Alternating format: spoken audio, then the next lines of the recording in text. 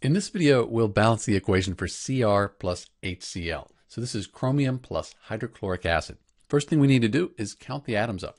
1 chromium, 1 hydrogen, and 1 chlorine. On the product side, we have 1 chromium, 2 hydrogens, and 3 chlorine atoms.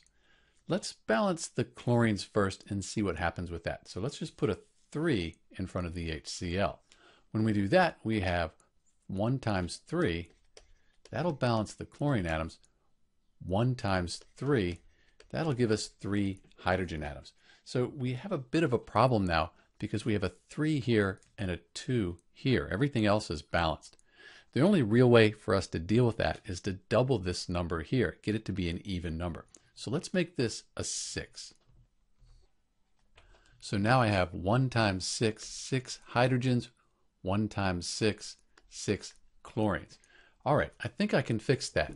If I take and put a 3 in front of the H2, 2 times 3, that'll give us 6.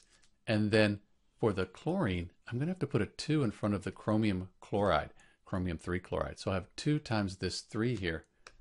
That'll give me 6. That balances the chlorines, but the 2 goes to everything. So I have 1 times 2. So now I have 2 chromium atoms. But chromium's all by itself, so we can just put a 2 here. 1 times 2. That'll give us 2. Now everything's balanced. So the key here was when we had that odd number, we doubled that to 6. We took it from 3 to 6.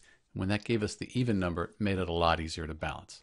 This is Dr. B with the balanced equation for Cr plus HCl. Thanks for watching.